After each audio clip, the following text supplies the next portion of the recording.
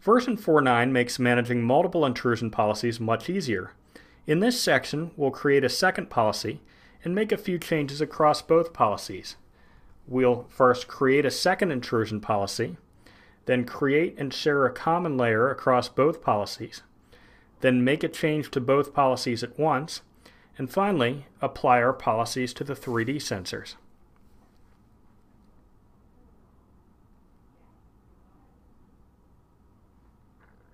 Let's begin by creating a second intrusion policy. Create a second intrusion policy, this time named Internal Policy.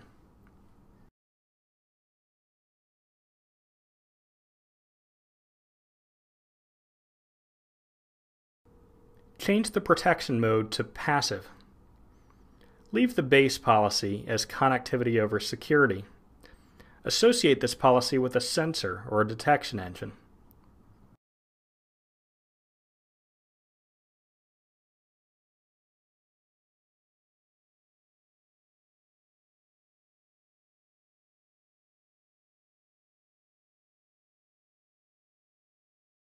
Don't commit your changes yet. Your screen should look close to what appears here. Note the blue tree to the left side of the screen. One of the items in the tree is Policy Layers. Click Policy Layers. The Policy Layer screen is displayed. This policy consists of two layers, My Changes and the base policy, Connectivity over Security. Layers are building blocks for intrusion policies consisting of rules and advanced settings. Layers build on one another to create a final policy.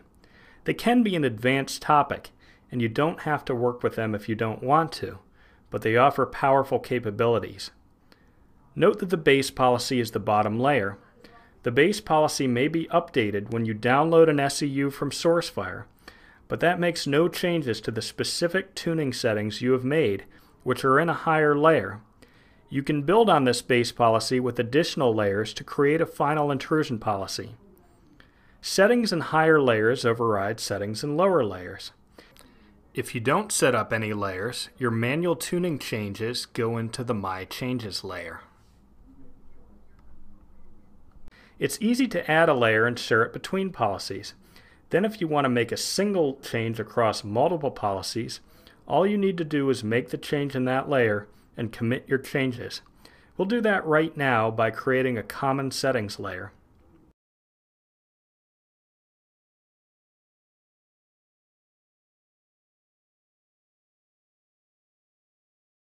Click Add Layer to add a new layer. When prompted for a name, enter Common Settings and press OK.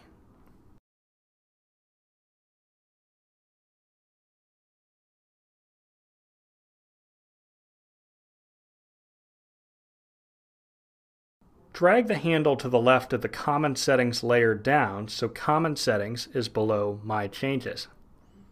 This means that the My Changes layer supersedes the Common Settings layer. Click the pencil icon for the Common Settings layer to edit this layer.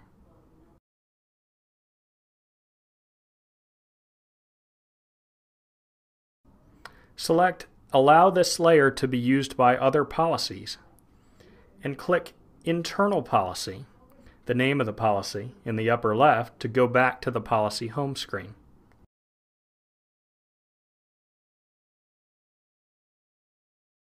Press Commit Changes and OK to commit your policy changes.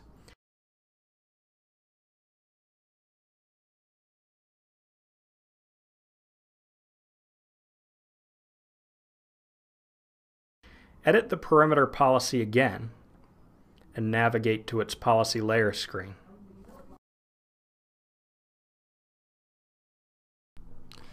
Note that the RNA recommendations you incorporated into the perimeter policy actually appear as another layer.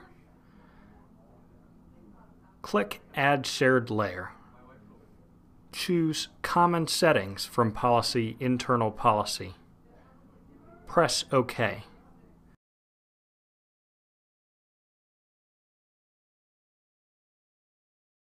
Move the Common Settings layer below the My Changes layer.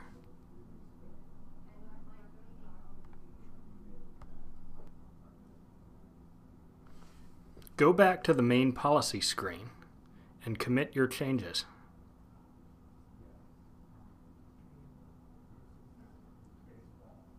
Now your intrusion policies are set up so you can make a change in the common settings layer and it will be used in both policies. Let's try that out. Edit the internal policy.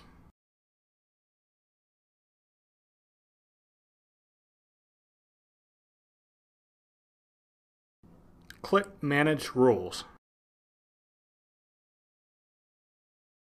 In the upper right corner of the screen, a drop-down box says Policy.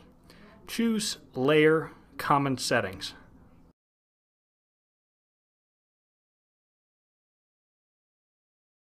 You're now viewing rule states for the Common Settings layer. Let's turn on some peer-to-peer rules across both of your policies by enabling them in that layer. Under the Category section of the accordion panel on the left, select P2P.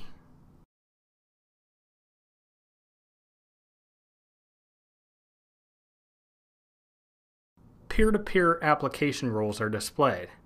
Select all of the rules using the checkbox in the upper left and click Rule State, Drop and Generate Events.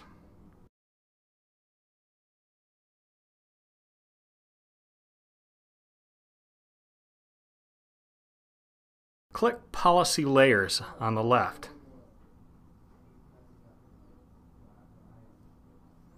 Note that the Common Settings layer now has a number of rules set to drop and generate events. Navigate to the Policy Home screen and commit your changes.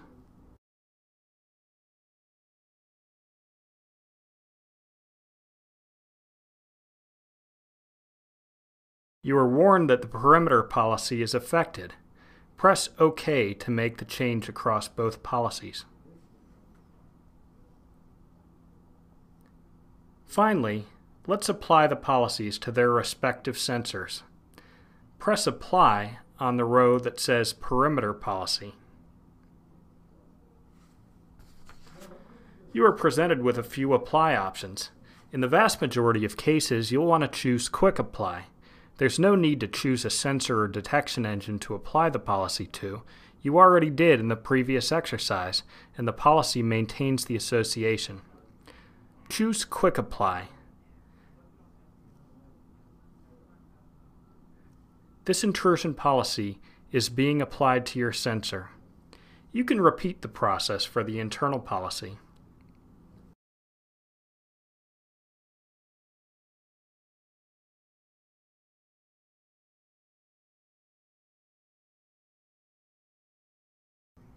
One use case for multiple intrusion policies is when you want to define separate protection for devices on different VLANs.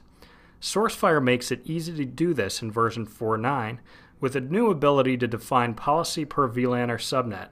The functionality is located in the tree on the left side of the policy screen. You can define multiple policies, each of which corresponds to a different VLAN or CIDR block, and apply them to the same detection engine.